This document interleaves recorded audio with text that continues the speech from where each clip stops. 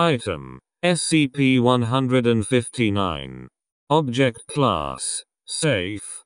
Special Containment Procedures: SCP-159 is currently kept in a secure storage locker at site.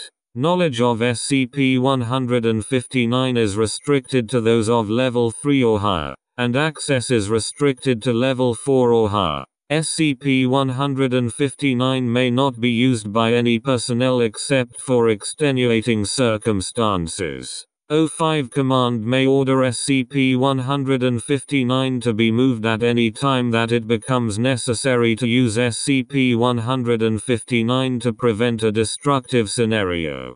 In the event that SCP-159 is utilized in this way, it is to be powered by a dedicated high-efficiency generator and a spare supply of fuel is to be kept on hand. There is to be at least 2 personnel on standby during SCP-159's operation at all times.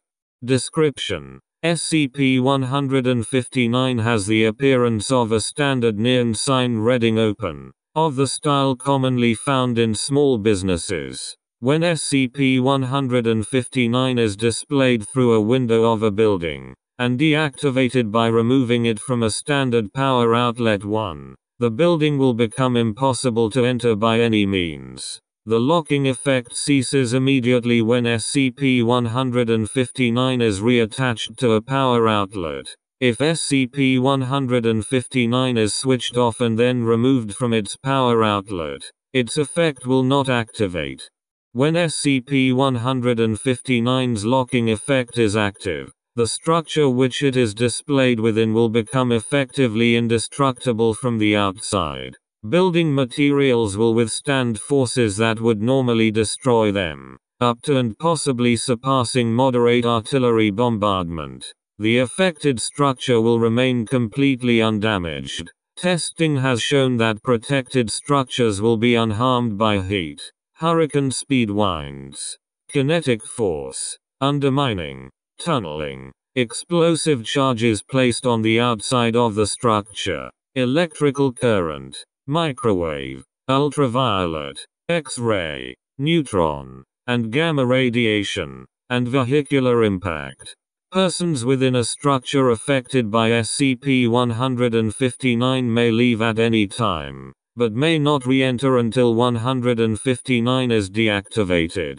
The effect persists if windows, doors, and other portals are opened, with outside forces continuing to yield as if they were closed.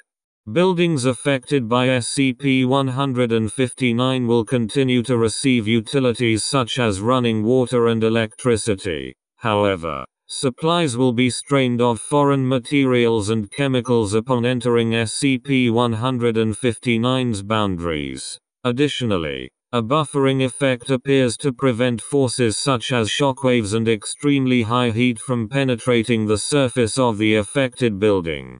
D-Class within the structure during artillery tests reported that the concussive forces rendered by test weaponry was greatly muted to the point that an open container of water did not react.